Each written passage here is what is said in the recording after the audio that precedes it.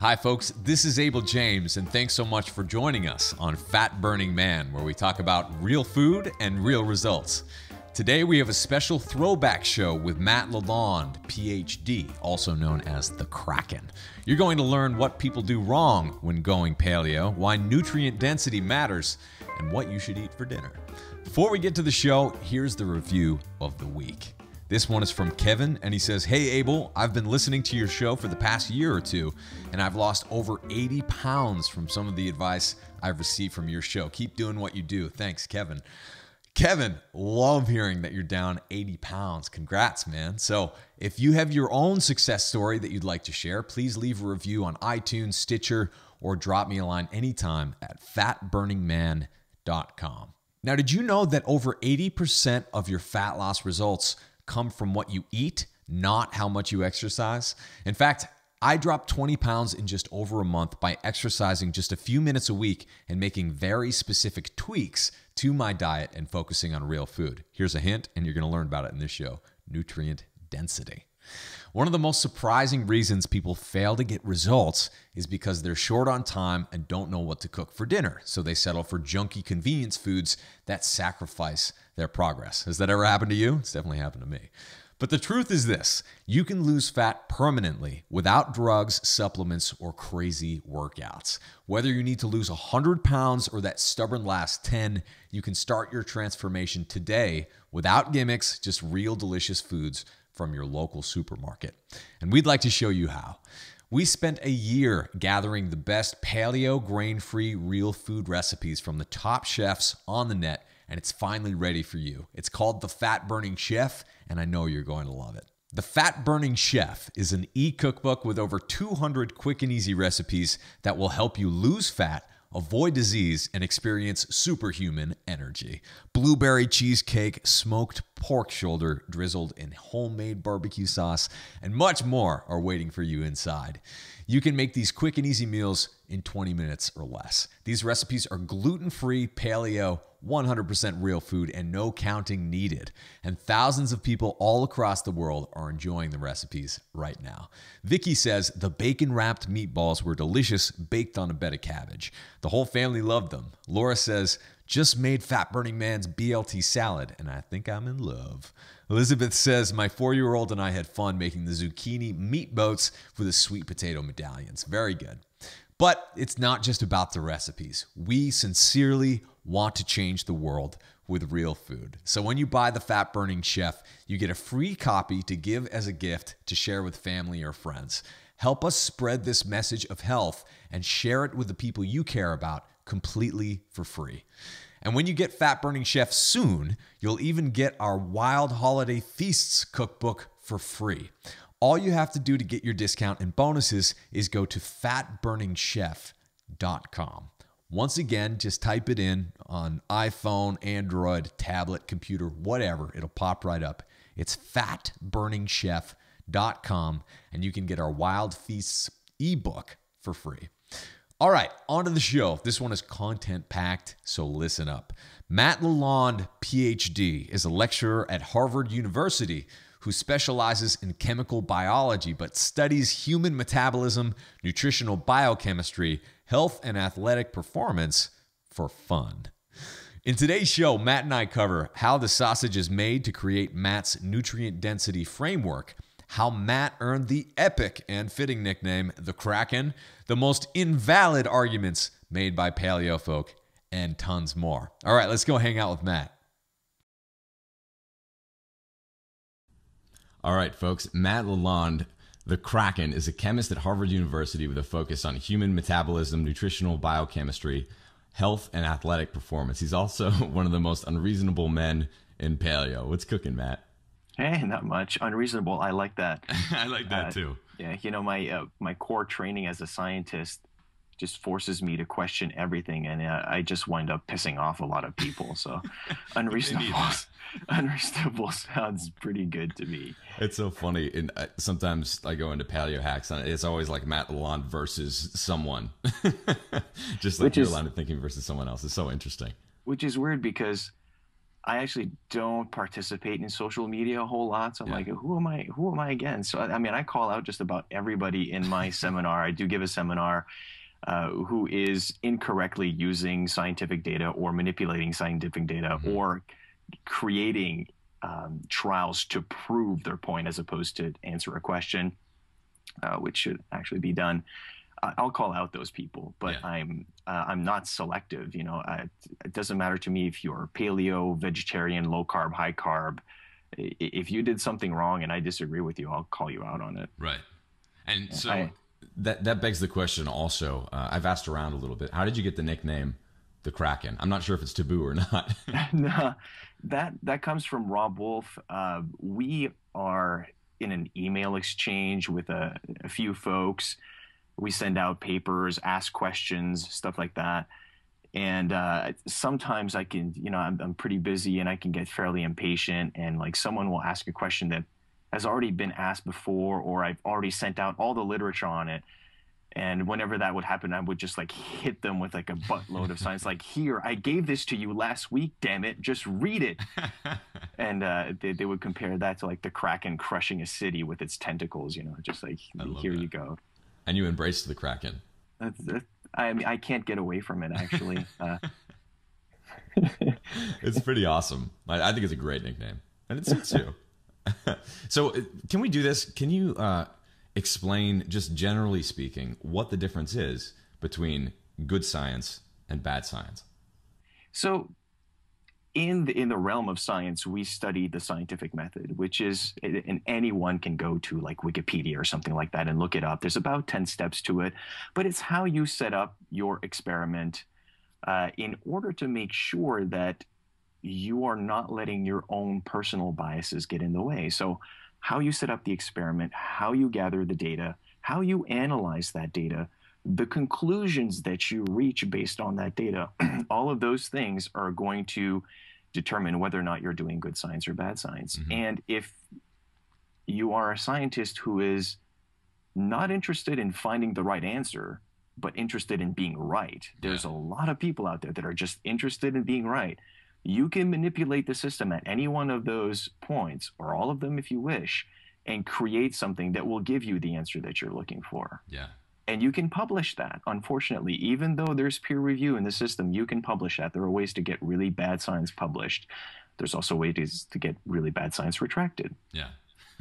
But that to me is what constitutes bad science, is really someone who is biased, obviously biased, and is looking for something that will support their vision and not necessarily looking for the truth or letting the data speak for itself. They're just manipulating things because they want a particular outcome. And that's not your job as a scientist. In fact, I was trained as a chemist. I have a PhD in organic chemistry from Harvard University. So I'm not a nutritionist. This is kind of like a hobby. I've been applying the rigor of a core science to nutrition, and I don't call nutrition a core science, unfortunately, not the way that it's conducted right now. So that's that's my background, and I can fairly easily see I have no dog in the fight, right? I've got no bias. I don't care who wins or loses. I have no book that's written. It doesn't matter to me. So it's pretty easy for me to see who's biased and who's not biased. And I have found biased people everywhere. The world of nutrition probably has some of the worst research, maybe next to the world of athletics, that I have ever seen. Exercise physiology has some really, really bad research, but there it's much less of a bias and it is more of a poorly conducted experiments. Just they're very poorly designed experiments is the proper word. In nutrition, you really at a point where politics and money have more influence than science does when it comes to nutrition. And that leads to some fairly frustrating situations where the public is not being told the correct information. It's difficult to find the correct information. It is easy to find any paper and any piece of research that will support whatever bias you have. If you search for it in the literature long enough, you'll find it. So one really needs a pretty good sense of how to analyze this data, this research, to determine whether it's it's legitimate or not. And it's Yeah. a difficult task. You can't just find a paper and say, look, I'm right. I just found a paper to support my claim. You absolutely can't do that. Right. Yeah, and when most people, especially if they don't have any sort of background in science, when they hear a scientific study says, they're just like, it's ironclad. There's no questioning it. I remember when I ran a couple studies when I was back in school, and I was like, as we analyzed it, I was shocked by how many different things, and sometimes completely incompatible things, we could say based on the data that was there. That's it was correct. like so much, a ridiculous amount of license in what you can do with that data and what you can kind of massage it to say. There's many ways that you can interpret it, yeah. And it's up to us to let the public know of all the different options, as opposed to saying it's just this, Yeah. you know. The secret to this is that. As soon as you see stuff like that, you probably know that, you know, someone's a shaman and a false prophet. What should be said, though, and I mean, we have to cut the nutrition folks a break, is that you're dealing with human beings who are multivariate, who live in an environment that is complex and multivariate in itself. So some of these studies are very difficult to perform, and that's why observational epidemiology is so common in nutrition. Even though it cannot lead to cause and effect, you can't really reach any conclusions from it. You can only make hypotheses. Most of the public does not know that. Yeah. So as we just discussed earlier, you see in the press, you know, this causes that, or whatever statement regarding health. Most of the time, that's probably the result of an observational study. Yeah. And those are unfortunately the easiest to manipulate. So the vegetarian, I have nothing against vegetarians. I was one myself for 8 years and a vegan for 2 years. But like I said, I have something against scientists or people who claim to be scientists that incorrectly use scientific data to prove their point. And the vegetarian agenda is very good at doing that. And they abuse observational studies unlike anyone I've ever seen. Yeah. So I get a lot of questions about the China study. Yes, which is a big observational study. T. Colin Campbell at Cornell was the head of that. And again, it can't establish cause and effect. That thing has been picked apart by many others in the community. So I feel it's kind of like a moot point for me to do that. But just the fact that it cannot establish cause and effect is something that you have to keep in mind. And also that there's a variety of confounding variables, meaning that there's other things that have not been observed that could cause the effect, that could explain the effect that you see, that are just not noted. One big one in the China study is schistosomiasis. It's an infection. It's related to colon cancer, and that explains a lot of the what you see between cholesterol levels. And because when you get an infection, your cholesterol levels will increase. The LDL particles are part of the immune system. Lipoproteins are part of the immune system. They just shuttle away dead components of the bacteria and stuff like that. And then that virus was associated with colon cancer, and it turns out that increasing meat consumption does indeed increase cholesterol. But if you look at the direct correlation, not the confounding variables, the direct correlation between eating meat and cancer, it's not there. There's nothing that's significant. So right there that T. Colin Campbell was a fraud, because in order to make his point, he had to insert a confounding variable. He had to insert cholesterol. So he can't correlate meat directly with cancer. He has to correlate meat with cholesterol and then cholesterol with cancer. And cancer is a type of infection. So when you have that, your cholesterol is going to go up. It's crooked all around. But so I was a vegetarian also for a period of time. I think a lot of people who like find their way to paleo kind of dip their toes in it at some point. But paleo people aren't 100% correct either. In fact, far from it. And you talk about that all the time. So what are some examples of how people go wrong, especially when they're first starting out? So I gave a talk about that at AHS 2011. I thought that people were going to throw some nightshades at me, but they didn't. Let's see. Let's try to simplify this. If someone were to say, we evolved over this period of time, whether it's millions of years, hundreds of thousands of years, and we were eating mostly these foods, so we are most likely to be adapted to these foods. Fair statement. I have no problem with that. And I want people to understand that, because there's people that don't understand that. They think that I have a problem with that statement. That is a fair statement. The problem is the following. Every time that it rains, the sky is gray. Is the following true? Every time the sky is gray, it rains. Right. It's not true, Yeah. right? So that's a logical fallacy to assume that it would be true. So we evolved over millions of years eating these foods. We are best adapted to them. Fair statement. Mm-hmm. We evolved over millions of years never eating these foods, so we are not adapted to them. Incorrect statement. Completely incorrect assumption. You cannot assume that because we never consumed a food, we are not adapted to it. And in fact, I had a meeting recently with like some Harvard students and Richard Wrangham, who's a huge evolutionary and diet individual here at Harvard. I shouldn't say diet. It's more evolutionary, but he studies diet within the context of evolution. Sure. And I asked him the question. I said, Richard, pick a point in time in evolution, any point you want, and imagine that at that point in time, none of the species on the planet can eat a food that they've never eaten before. What would happen? And he's like, they would all starve. I'm like, that's correct. They would starve and they would die. I mean, and life would stop and evolution would stop in its tracks. That is correct.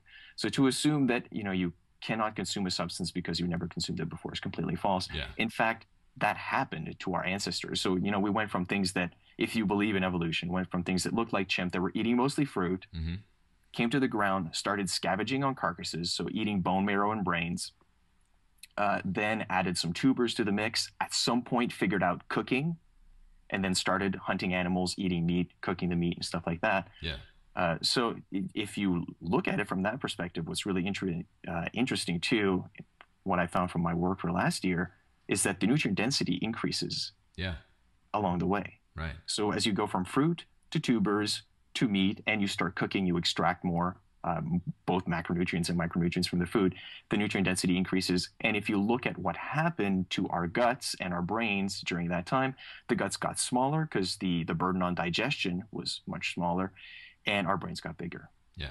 Because we could extract more calories and more nutrients from the foods that we were eating. So all that in my mind is completely compatible. But this statement of like, we've never eaten something, so we're not adapted to it, is completely false. Another one that drives me absolutely nuts is this, it's almost a religious in nature. And I have no problem with religion as long as you realize that it's faith-based, whereas, science is just, it's data-driven. Right. You have to question in science, whereas you have to accept in religion. Sure. This thing there, you pick a date 15,000 years ago, let's say, is the advent of agriculture, and everything that came after that is you can't eat that. And again, it's this assumption that we couldn't have discovered a new, better source of food. Now I have to agree that our track record has been darn poor, but there are certain things like, say, dairy that aren't that bad, although some people are intolerant. Yeah. So a lot of the arguments that we make are, they're pretty bad. And I'm not surprised. There's a new book that just came out. It made like a huge fuss. It's actually really bad, but I'm not surprised that someone's actually criticizing the paleo diet on it. I saw that. I say it's really bad because I have thought about this quite a bit. I've presented on the subject. I know where the flaws are. And the author of this book made some statements that, again, I criticize everybody, but I was completely taken aback. I'm like, really? You're an evolutionary biologist and you just made this argument? Do you have an example of that? Yeah, so she argues that, well, she was at a conference with Cordain, and she goes up to Cordain and she says, the evolutionary changes can actually happen really quickly. And what she meant by that are like adaptations, right? And Cordain was like, huh? She's like, yeah, of course. So two examples that she brings up in the book. One, crickets. Like, okay, so crickets reproduce once every year, have a large litter, and are subjected to completely different environmental pressures than we are. Yeah. We don't have to worry about getting stomped by a big human being or something that's way larger than we are, and all these kinds of things. The predators, like, we're top of the food chain predators, whereas they're bottom of the food chain prey. It's completely different. You can't, of course, they're going to evolve very quickly. Yeah. You can't make that comparison. That just doesn't work. And then another one is the lactase persistency. And that is a great example. The problem is that it's an exception. Yeah. And we still haven't agreed upon what caused such a quick, because it is unique in how fast it came about in human beings. I'm not talking about other mammals that reproduce far faster than we do. I'm talking about human beings. It is fairly unique, and we're not sure exactly what the pressure was, why it came about so quickly. But if you look at the adaptation, it's a very simple adaptation in that all you had to do was turn off the mechanism and say, okay, we're just going to leave lactase on from now. So what we needed for that adaptation was already there. We had the ability to process lactase. We just had to lengthen it. Right. So that's a very like low level adaptation. Not something that I would use to make the case that we can evolve very rapidly or that we have adapted to grain consumption. Yeah. Something else that was some statements that I read about on the web where she's been interviewed is that she makes the argument that we're designed to eat starch and that that tubers are not paleo. Yeah. Well, the tubers are not paleo thing, that comes from using that stupid 15,000 year ago argument. Just stop using that, please. Okay. Yeah. I hope we can agree on that. But the sweet potatoes, I think, did come about before that date. The potatoes did not. So which tuber you pick, it all depends on you. Starch, Chris Masterjohn did an excellent presentation at AHS 2012, making the argument that we are obviously designed to consume starch as human beings.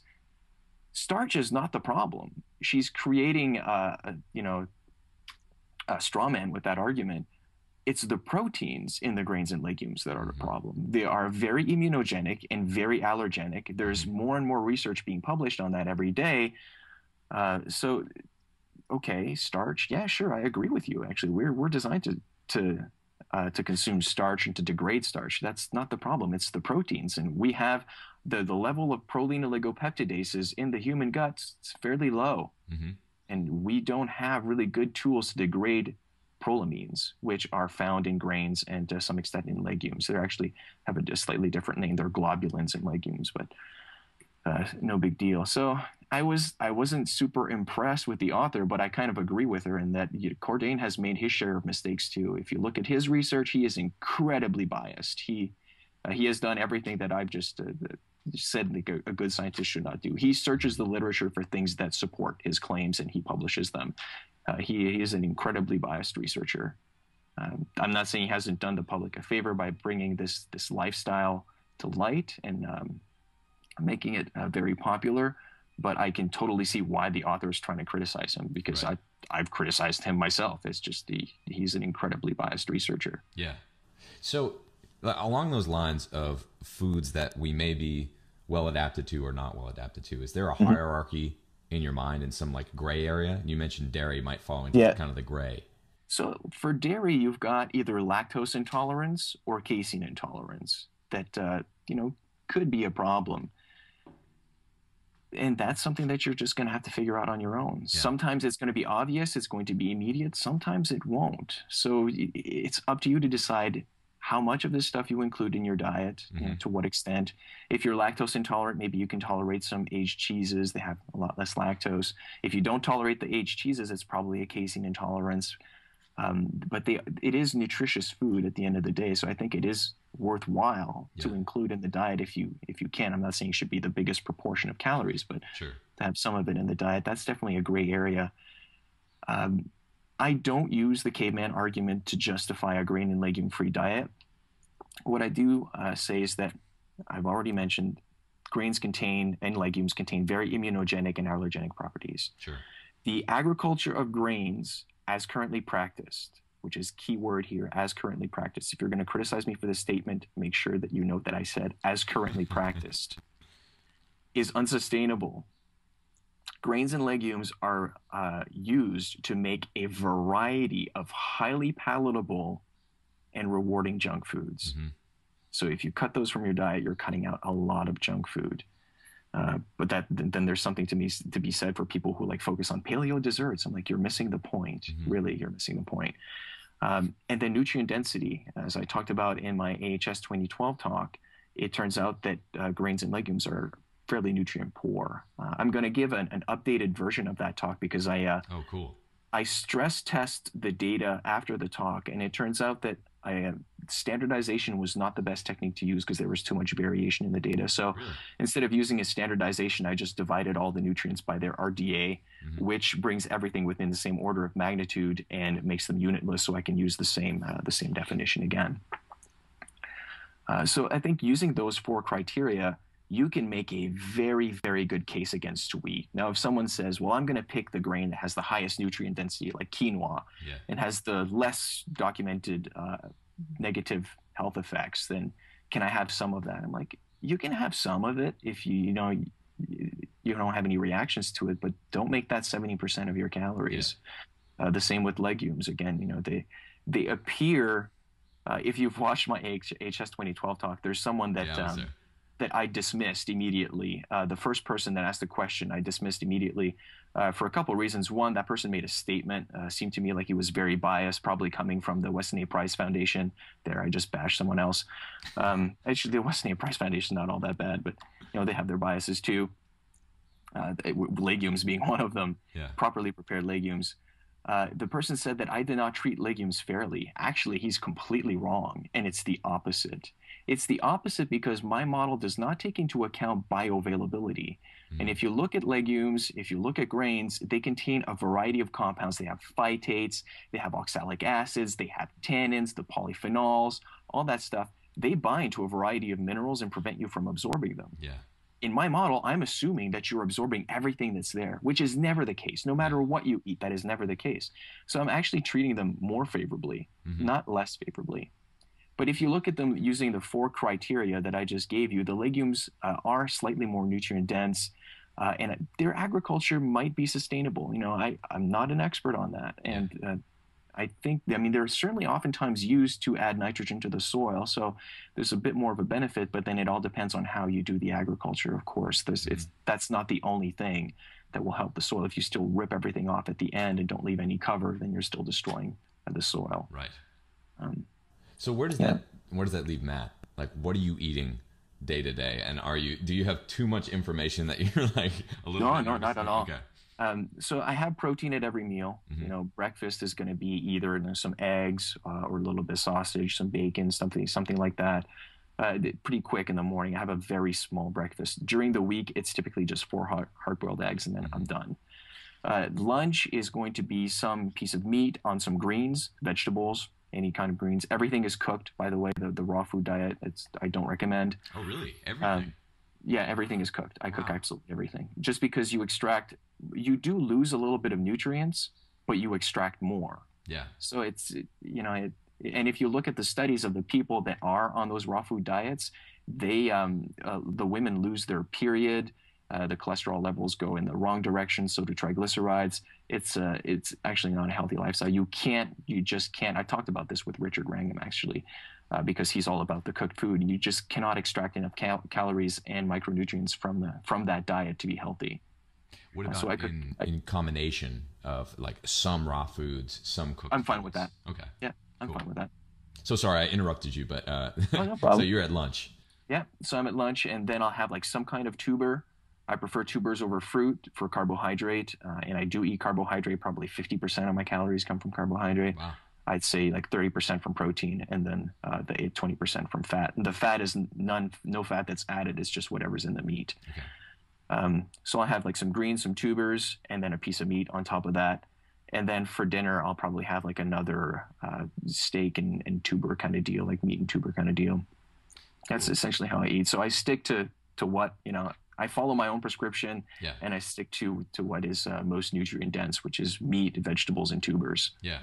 So that sounds, especially compared to like the primal community, that sounds fairly low in fat. What's the thinking behind that? So I have no bias with regards to high fat and low fat. Mm-hmm. No bias. To me, what should determine whether you should be high fat or low fat or whatever the macronutrient ratio you want to pick are genetics and epigenetics. Mm-hmm. There's some people that don't tolerate carbohydrates or fats or other things because of the levels of enzymes that they have. Sure.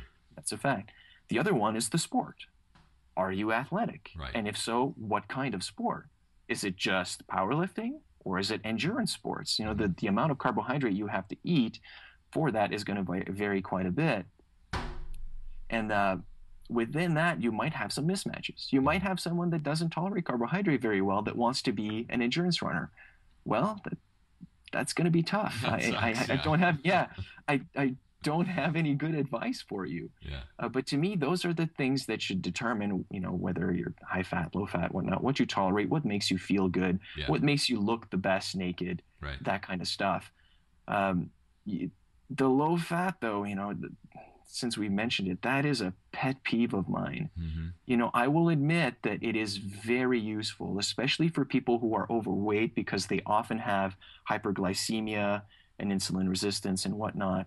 But the people who are for the diet are a little bit, I call them zealots. Yeah. They're a little bit too enthusiastic about it. It's like low carb for everyone, even athletes.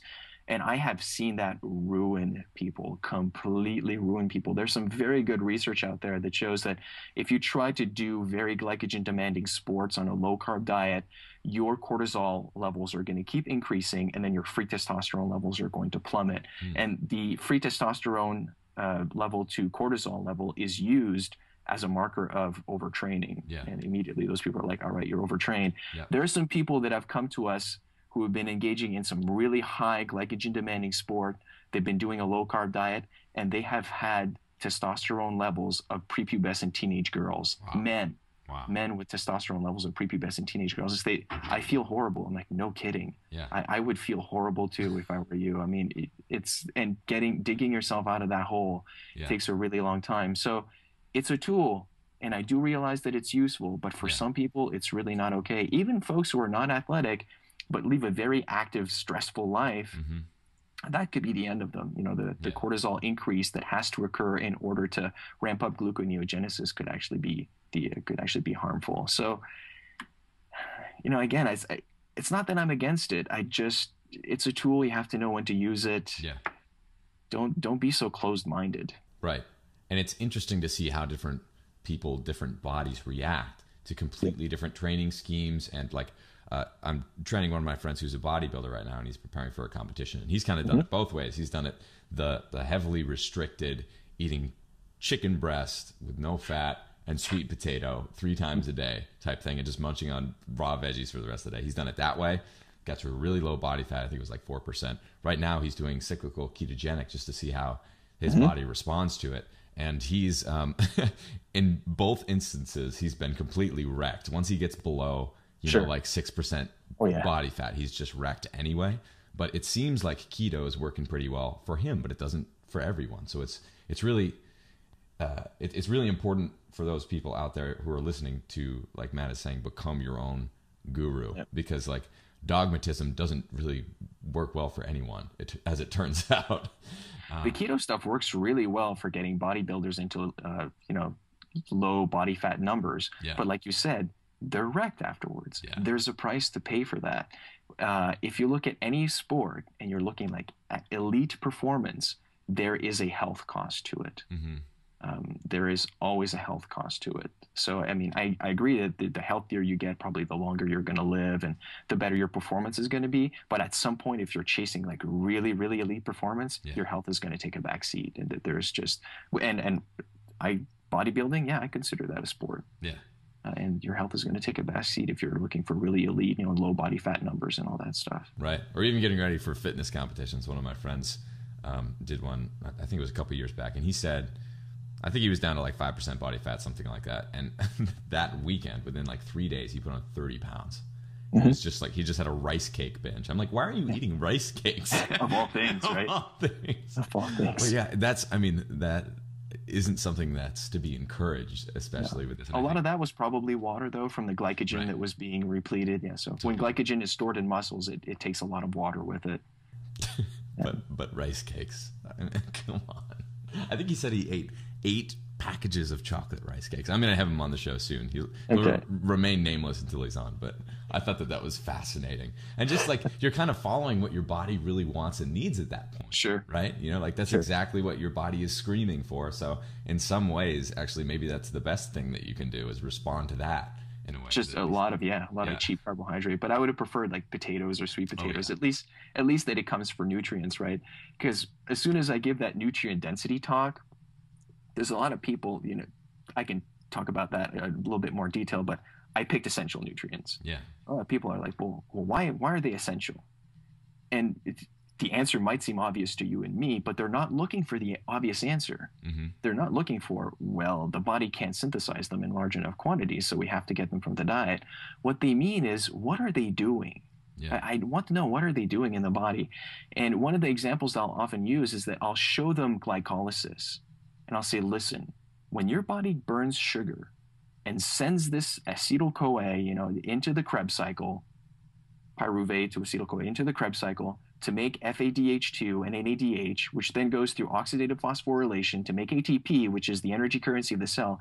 Here are all the vitamins and the enzymes that are being used. And here's the lifetime of those enzymes. The longest enzymes will probably live like 5 days or something like that. Then they have to be they're ubiquitin tagged, sent to the proteasome, completely degraded, and rebuilt back up.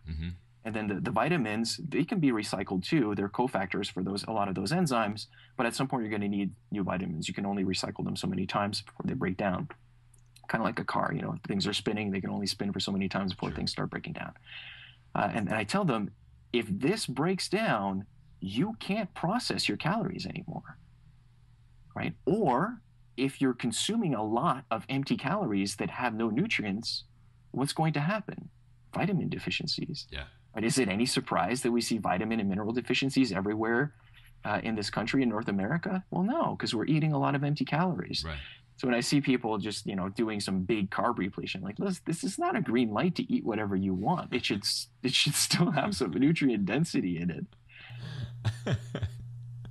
Yeah, that's really interesting. Now, if we can, I'd love to shift gears a little bit and get your take on something. I've been talking a lot about the state of science and how everyone, like I said before, kind of assumes that it knows everything. But as a scientist yourself, as a researcher, and someone who is, knuckle deep in the data a lot, how do you account for the things that science doesn't currently understand or that has yet to be discovered? Oh, that you can't account for that. What I thought you were going to ask is, because you seem to be indicating that we always get things right, and that's certainly not the case. The process of science is to investigate, look at the data, reach some conclusions based on the data, and then someone else will, or maybe even yourself, will just keep investigating and adding on top of that until at some point you may realize, like, oh my God, we were completely wrong, and we have to take a shift, and that happens all the time. So some people get frustrated in the realm of nutrition because, like I said, it's a little bit more like politics, and backpedaling in politics is very unpopular. Yeah. But in science, it happens all the time. It's like, hey, you know what? Listen, we were wrong. We have to start again. And that happens to be interesting. Like when that happens, it's interesting. It's like, oh, cool. There's more to study here. There's something else going on. It's more complicated than we thought. Right. Whereas in nutrition and politics, it's the end of the world. Yeah. Can't do that. Now, how do you account for things that you don't know? You can't. You can research. You can, well, we don't know this. Let's try to study it a little bit more.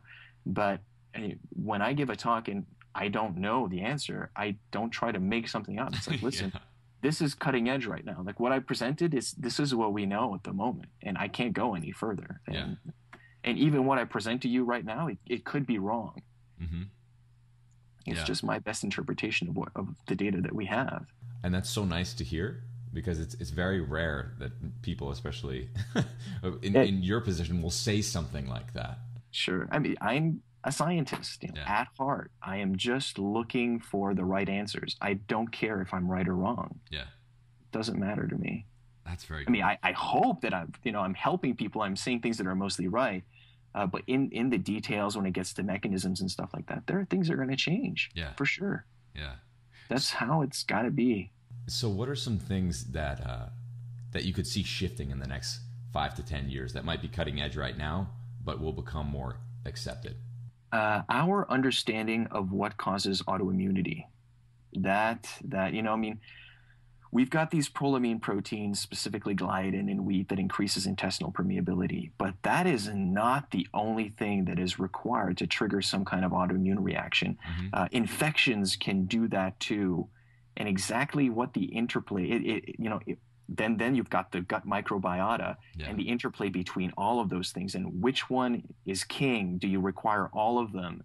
That kind of stuff. I mean, there's some really, really cool research coming out with respect to the gut microbiota right now. I was recently at a talk here at Harvard by Rob Knight.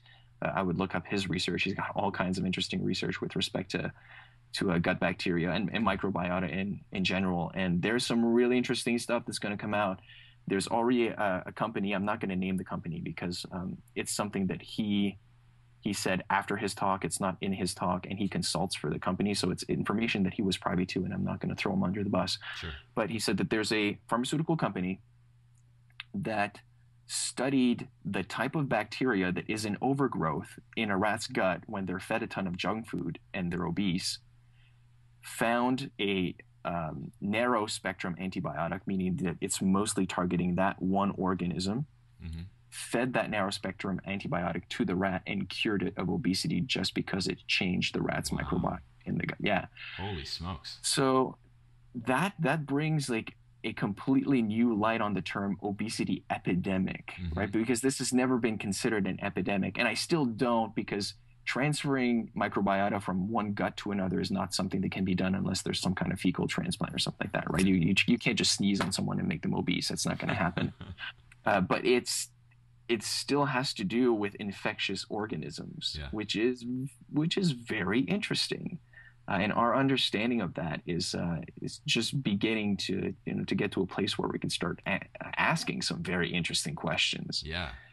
But that's some of the stuff that's going to change a lot. That's cool. So it's almost like being obese, or you give that pathogen access, which results in all the metabolic disorders and obesity and that sort of thing. Yeah. So, I mean, some of the things that these gut bacteria can do, for one, many of them that are in overgrowth are gram-negative bacteria. They contain something in their membranes called lipopolysaccharide. It's an endotoxin, which means it's toxic to the liver. It's hepatotoxic. So it can cause some liver problems. The liver is responsible for a lot of things in the body, so having some liver problems is not good.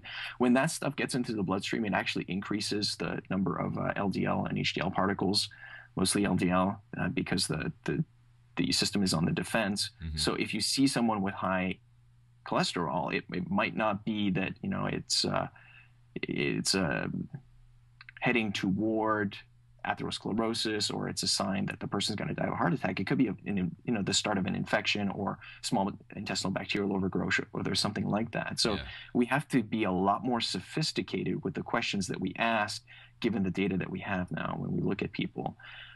Those gram-negative bacteria, interestingly enough, there are saccharides in wheat and grains that favor their growth, so that they can ferment and favor their growth. So maybe it's not the protein. Maybe the protein gliadin in wheat is just for people who are specifically allergic to it. They're either intolerant or they have like a gluten sensitivity of some kind. And maybe it's all about the intestinal overgrowth of certain bacteria. Maybe it's all of the above. It's interesting. Those bacteria, when they're in overgrowth, they can also force you to extract more calories from your food. You see that this is complex. There's just a lot of stuff going on right here, but it's very interesting. Yeah, your work's cut out for you. Yeah. Well, that's so cool. We're just go ahead. Well, right now I'm not studying in that field, right? So I'm still just an employee at Harvard. I read the literature and I try to understand it, and like I said, bring very much the rigors of a core science to it. Now, when it comes to things like gut bacteria and whatnot, I think that research is I would consider that outside of the realm of nutrition. It's being done very well. Yeah. But other things that are coming out of, let's say, like the public health sector, I'm not quite so psyched about. Yeah. All right, so we're just about out of time, but I'd love just to open the floor to you to rant about something that is ticking you off right now that maybe hasn't come out yet, like on stage or whatever. Okay. Well, I'm looking back at my slides right now because I have to give that nutrition talk at Paleo FX, and the term nutrient density, from a scientific perspective, to me, all that should be is nutrients divided by volume. By definition, scientifically, a density is divided by volume. It's per volume. There's three problems I can think of with that definition, however. One, which nutrients? Yeah. We have to agree on something. Right. Which nutrients? Now, if you're looking at one particular nutrient, that's fine. That's the nutrient density of that's fine. But if you're looking at a score, you want to rank something, then we have to agree on the nutrients. Right. Two, nutrients are present in very different quantities in the body. Some nutrients like calcium are always going to be present like thousands of milligrams. Others are always going to be present like 1 to 2 milligrams. Right. If you add up the nutrients, then there's an overemphasis on calcium, and it's not fair. Some nutrients might be present in milligram quantities, others in microgram quantities. You could convert the micrograms to milligrams, but then again, you have the same problem I just noted. The emphasis of the micrograms on the score is almost irrelevant. Yep. Or your other option is that you can't add them up. You'll have to find some way to deal with that. And then 3 is the volume. Yeah. Something like bread has a ton of volume that's air. Mm-hmm. You can't, it's pretty difficult to use volume unless you powder or, put everything in a blender or liquefy everything. Sure. To make it, and then I can imagine some problems arising from that. If you've got some air sensitive polyunsaturated fatty acids, they'll oxidize, you're changing the food. But we do, in our mouths, mash the food to a certain extent, and we do that. So the volume can be taken care of pretty easily. You just use mass instead. Mm-hmm. And the mass of air doesn't count, obviously, so the bread is not a problem. The nutrients, you then have to agree on something. And to me, from a scientific perspective, again, unbiased, the obvious thing is essential nutrients. Mm-hmm. Because they're essential, right? Sure. I mean, why am I looking at like polyphenols and beta carotenes? And well, maybe if you're a vegetarian bias, you want to make vegetables look really good, you can do that. And that's what certain people have done. Uh-huh. They've even gone as far as, taking out vitamin B12. And, just the people who are, because there is no accepted definition and because of those problems I've just noted, people have gotten really liberal with how they calculate scores. And they're now putting saturated fat in the denominator and all that stuff. And I'm like, no, that does not belong there. Yeah. That absolutely does not belong there. So, like I said, in order to address that and to eliminate all those biases, I changed that definition, and it's now the sum of essential nutrients divided by the mass. But for the essential nutrients, each one is divided by its RDA. Mm-hmm. That does the job of eliminating the units, so the milligrams and micrograms, so you can add up everything. And it also brings everything within similar orders of magnitude, so you're not putting too much emphasis on one versus another, because the standardization doesn't work. And then I'll present that new work, that revised work, if you will, at Paleo FX. There have been some few changes within the rankings, like within food categories, but the food categories themselves, they're still where they were at earlier. Oh, really? So yeah. And cool. in fact, greens and legumes look even worse. Oh, no. Even though I haven't taken bioavailability into account. Yeah. So it's this whole nutrient density thing is really, really aggravating me right now. It is clear that the vegetarian agenda has taken a hold of it. It's running with it. It's incredibly biased, especially if you look at Joel Furman's A&D system. I mean, I could not come up with a more biased system than that.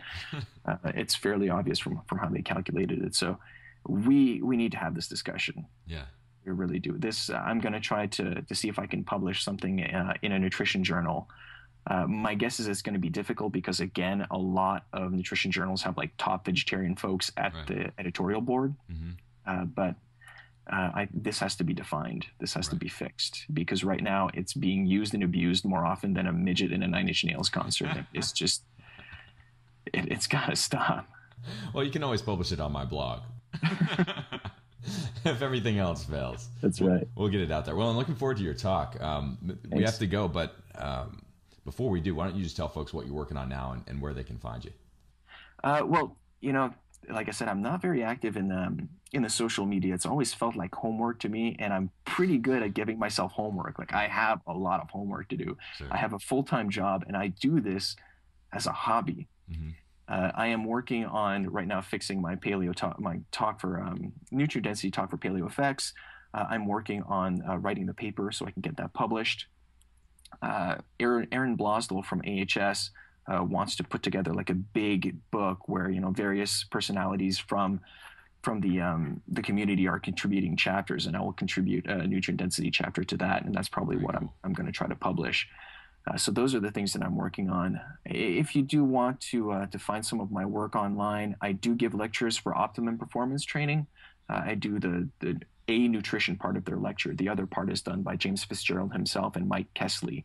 They go into the implementation. So it's a 2-part series where I'm like, here's all the science, but unfortunately it's coaches. A lot of this stuff goes over their heads. And I realize that because I'm actually, my talk is more appropriate for like a medical community than it is for the coach community. And that's my failing. I'm just not very good at adapting it to a different community because I'm at the academic level. But you then get the application implementation part by James and Mike, which is really good and much better than just like, here's what you should eat. Yeah. So that's why I've teamed up with them and cool. putting that together. In the very near future, Rob and I are working on like the high end part of my talk. So taking the stuff that's like really, really medical, scientific, and making that into a medical accredited course. So continuing CME course, continuing medical education course, and that'll be online. That's awesome. Yeah. When would that come out? Within the year. Really? Yeah. Good for you guys. That is so cool and much needed right now. Absolutely. I think so. Yeah. That's going to do great. Well, awesome. Thank you so much for coming on, Matt. I'm looking forward to your talk, and we'll see you in just a few days. All right. Thank you. Rock on. Thanks, man. Hey, this is Abel, and I have a quick question for you. Do you want to get in the best shape of your life without giving up your favorite foods? Don't miss your opportunity to get the new Fat Burning Chef e-cookbook featuring more than 200 delicious recipes from the top paleo chefs in the world. You can get it now for a huge discount at fatburningchef.com. You can type it in from any device. Keep on listening for the details. Meet Jane. Jane knows she's supposed to eat right, but it's been one heck of a long day and she's short on time to cook a healthy, delicious dinner. Jane knows she can get lean by choking down reheated chicken breast and steamed broccoli 6 times a day for the next 3 months, but that doesn't sound like very much fun. Fortunately, Jane's in luck because her friend just sent her a collection of over 150 quick and easy recipes that just so happen to keep the pounds off. It's called the Fat Burning Chef. And through the magic of the interwebs, this handy, interactive digital cookbook beams straight to you instantly. And since it lives on your iPhone, iPad, Droid, computer, or other gizmo, you'll never be without quick and easy fat-burning meals. But it's not just about mouth-watering recipes. We want to change the world with real food. When you grab the Fat Burning Chef, you get another copy as a free gift to share with your friends and family. So if you're short on time and want to know what's for dinner tonight, head on over to fatburningchef.com and we'll fix you right up. Bon appetit, Jane.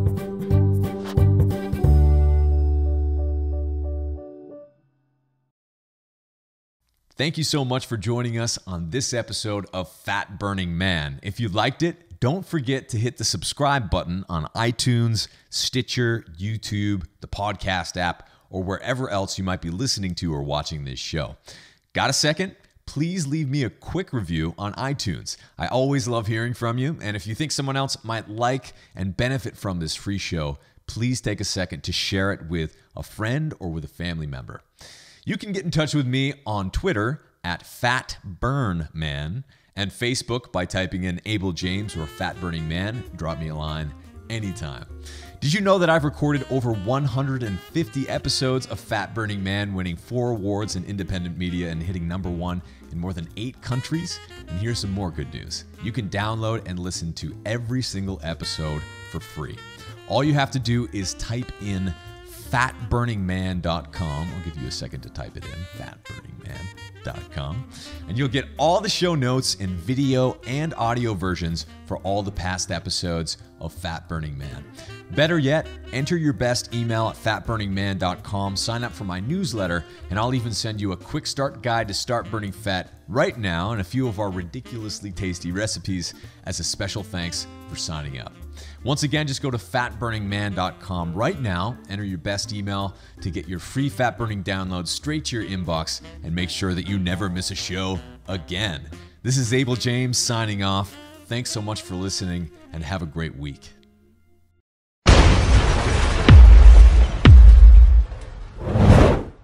I love nutrition, I love nutritional stuff, and I love health, But Abel, I've never seen anything even come close to the power of removing this incredible poison from our diet. Yeah, I know personally when I